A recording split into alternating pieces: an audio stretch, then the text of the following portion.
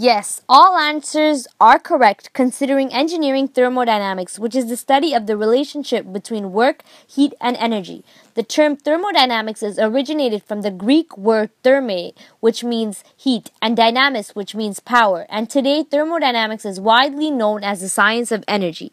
Thermodynamics focuses mainly on heat exchange and studies the flow of heat, work, and their effect on energy. To understand thermodynamics, one must first understand that a thermodynamic process is when there involves an energetic change within the system. This is often associated with changes in pressure, volume, internal energy, or any sort of heat transfer. A thermodynamic process with no heat entering or exiting the system or no heat transfer is called an adiabatic process.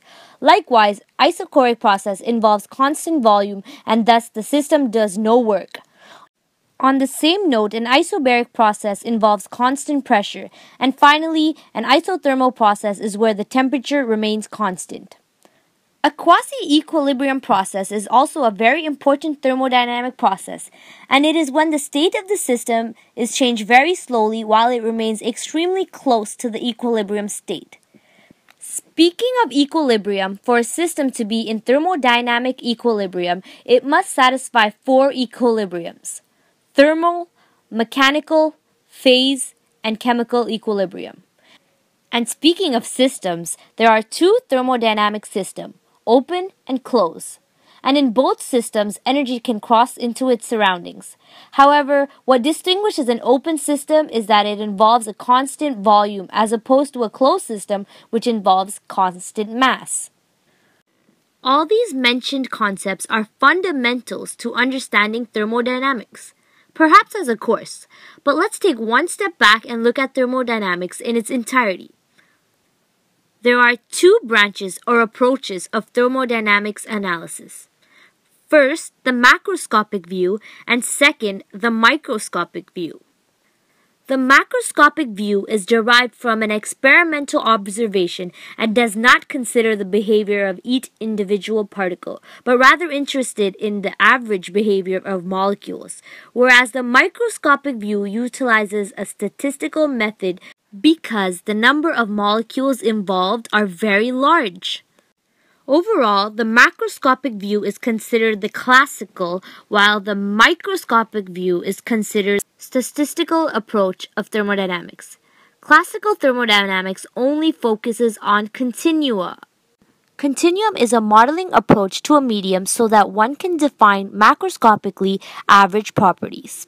In other words, continuum is thus a set of elements such that there is no discontinuity, and therefore between any 2 elements there is a third element which links the first 2 elements. In other words, continuous and homogeneous matter with no holes. For example, let's consider molecules in a microscopic view.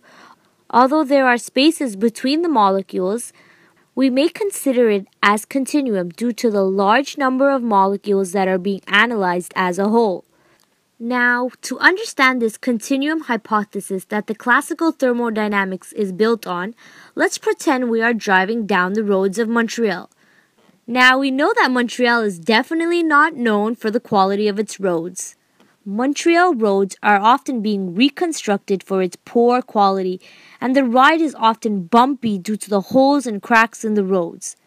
Considering these bumps as discontinuities on the roads, we are taking a discrete approach, which takes into account the individual conditions that form the medium, in our case, these roads.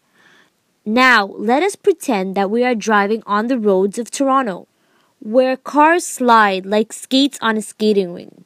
In other words, a smooth and comfortable ride because Toronto roads are much smoother than that of Montreal's.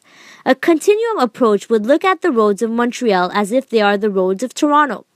This would mean that the Montreal roads would now be considered as a smooth sailing and all the holes in the road would be completely disregarded, which makes driving in Montreal the same as the ideal roads in Toronto. Now let the reason for this presumption be as a mental placebo effect so that it helps the driver driving on the roads of Montreal feel more comfortable and at ease.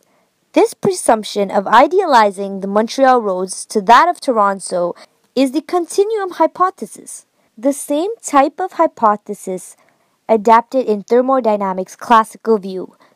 And just like in our example where this hypothesis was made to yield benefits as a placebo effect for the driver, in classical thermodynamics this continuum approach is taken so that we are enabled to treat properties as point function and assume the properties change on a continuous basis, thus enabling us to apply various laws, principles, and formulas to better analyze, understand, and expand our knowledge on thermodynamics.